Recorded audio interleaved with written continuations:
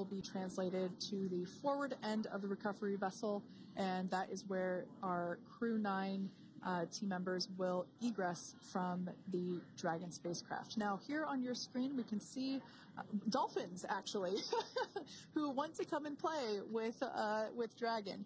Now, one of the fast boats there in place, working to assist the recovery team member. It's incredible. I just love these views. We really see them even better in daytime, but just seeing the recovery team work in tandem to step through each step, to step through each operation. You know, obviously they're getting quick assists from the honorary part of the recovery team, those dolphins in the water there. Now, the recovery team member that is crawling around the Dragon spacecraft. Earlier we saw a view where it was like a spider monkey pose. We can see that individual now standing in the bucket where the main parachutes were stored while Dragon was on orbit. Obviously, those main parachutes were utilized for Splashdown today. They were deployed and cut from the Dragon capsule, and one of the other fast boats of the recovery team working to pull those out of the water.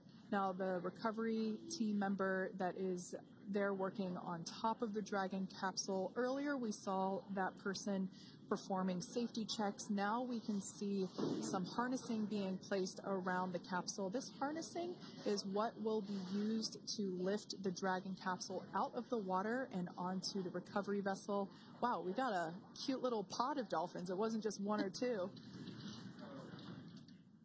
I mean, that water just looks beautiful. We had ideal splashdown parameters today. Obviously, wave height, they're a concern. The weather is beautiful, as Jaden mentioned, in the 60s, sunny. Looking forward to seeing Crew-9 exit the capsule here shortly once they get hoisted onto the recovery vessel Megan. We can see that recovery vessel slowly but surely closing the distance there between... Oh, dolphin cam back again.